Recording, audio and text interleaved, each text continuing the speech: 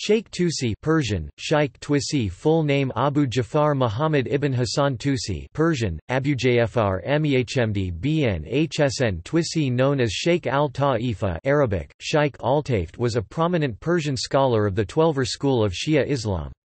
He became known as Shaykh of the sect Shaykh al-Ta'ifa.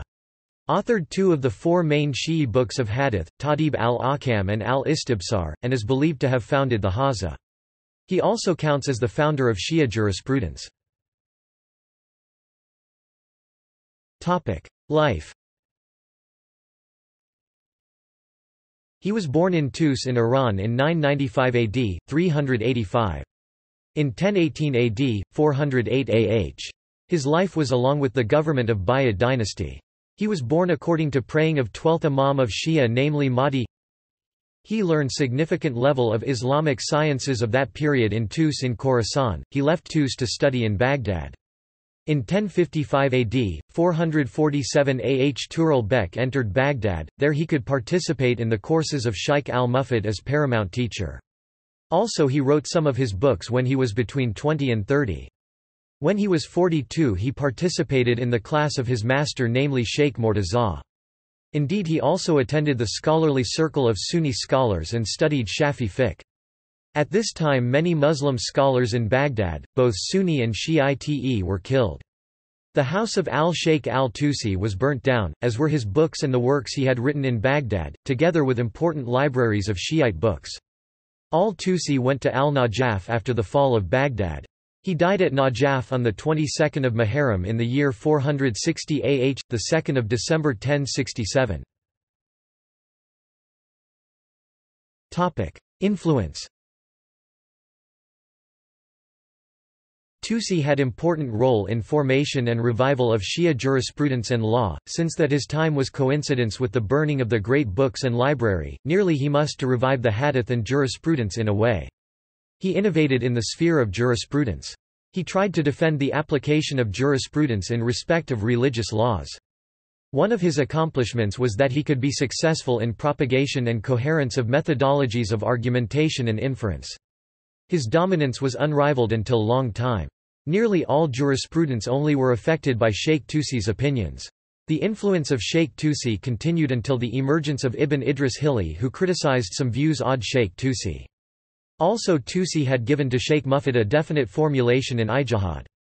In fact 3 people including Shaykh Tusi had important role in leadership of Shia's school of law. Some works of Tusi shows that he was influenced by precedent jurists like Salar Daylami. Usuli school. In confliction between two schools of Akhbari and Usuli, Shaykh Tusi defended of Usuli school and calls Akhbari as followers of literate or literalists. Shaykh Tusi believed in principles of jurisprudence as a fundamental knowledge in acquiring the judgments of Islam religion. He wrote in introduction of Al-Ida book as follow: Thus you may say, it is essential to attach the greatest importance to this branch of knowledge, namely usul, because the whole of Sharia is based on it and the knowledge of the any aspect thereof is not complete without mastering the principles. Also he tries to compare different schools of law in Islam with each other and show there is a little divergence between them and they are near to each other and differences among them as in minor subject not major. Shaykh Tusi, like his masters, refuted the legal analogy in his Manual of Usul Fiqh. Importance of reason. His emphasis was on the rational dimension of religion, such a way that he know principles like commanding to good and prohibiting of evil as something which is indispensable according to reason. Even Shaykh Tusi tried to give validity to consensus according to rational rule of Lutf. According to principle of Lutf, God must provide believers with conditions and situation for doing religious acts, and nearing to good. Principle of Lutf requires the appointment of infallible imam and necessitates that the imam reveals the truth about any problem on which a wrong agreement may have been reached.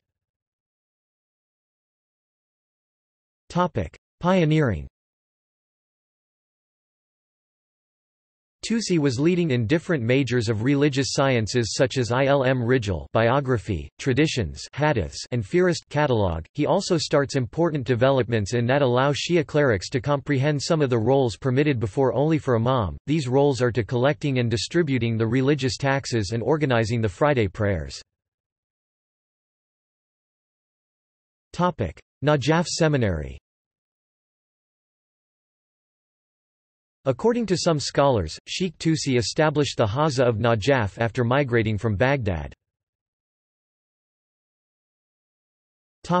Works.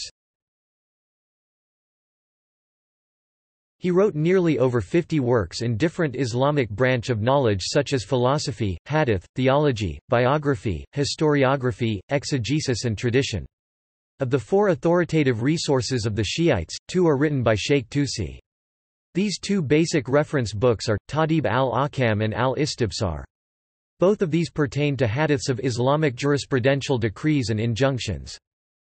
Al-Nihaya, Al-Tibyan fi Tafsir al-Quran, Al-Istibsar in 4 volumes, Tadib al-Osul in 2 volumes, Audit al-Osul. This book provide us with advantage information about development of Osul science and this knowledge between Sunnis. Al-Fatawa, Al-Mabsit, Al-Iqtisad al-Hadi ila Tariq al-Rashad, Al-Ghaiba, Ekhtiyar Marifat al-Rijal in the science of Rijal. Al-Khilaf. This book is one of the first books in the sphere of comparative jurisprudence written by Tusi. He tries to collect all opinions of law schools of Islam in this book. This book also shows that there is great accordance between Shia school of law and other schools. The differences exist merely in minor problem, namely furu'. This book, as a compendium, not only rendered those opinions which Shia hold uniquely but also the conflicting Sunni opinions in much greater detail. See also: Shia Islam, Jafari jurisprudence, The 4 books, Holiest sites in Islam, Sayyid Murtada, Sheikh al-Mufid, Sheikh al-Saduq, Muhammad al-Kulaini, Allama Majlisi, Sheikh al-Hur al-Amili, Sheikh Nasir ad-Din Tusi. References. External links. Shaykh Tusi